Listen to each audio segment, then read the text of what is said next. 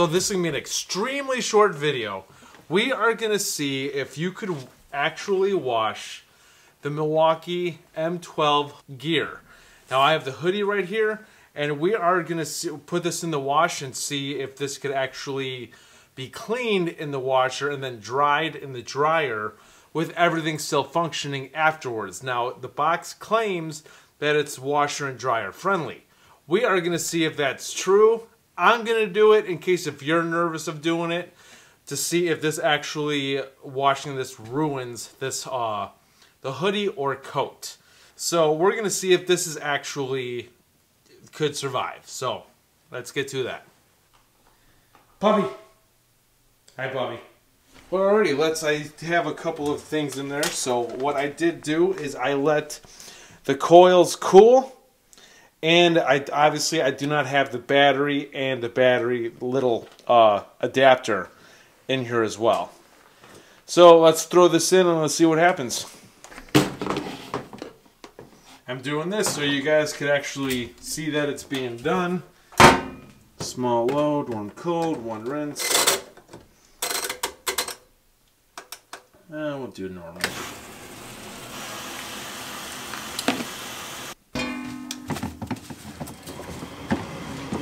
Alright, so here's the M12.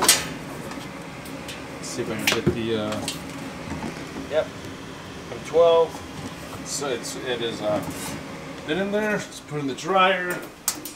Let's see if it will work after this.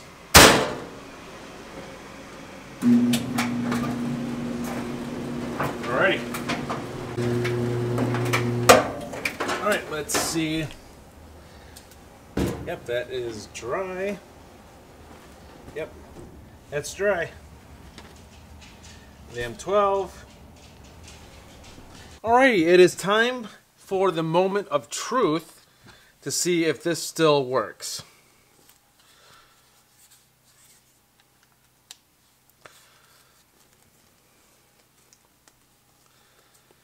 Alright, that is plugged in. Zipper that back in. Alright, so then go to the button. Alright, the button is on. Let's actually turn the light off. Alright, so we're going to let that warm up really quick, and we're actually going to see if the coils still work. Now, just because that button's lit up doesn't mean that it still works. We're going to see after that's warmed up.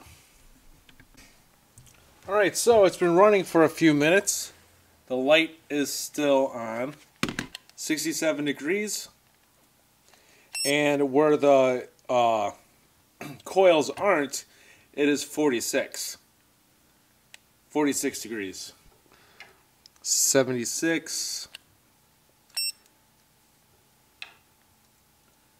But yeah, then we go to an area where it's not, where the coils aren't, which is the hoodie.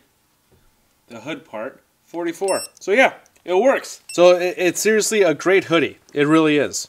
And it is 100% machine and dryer friendly.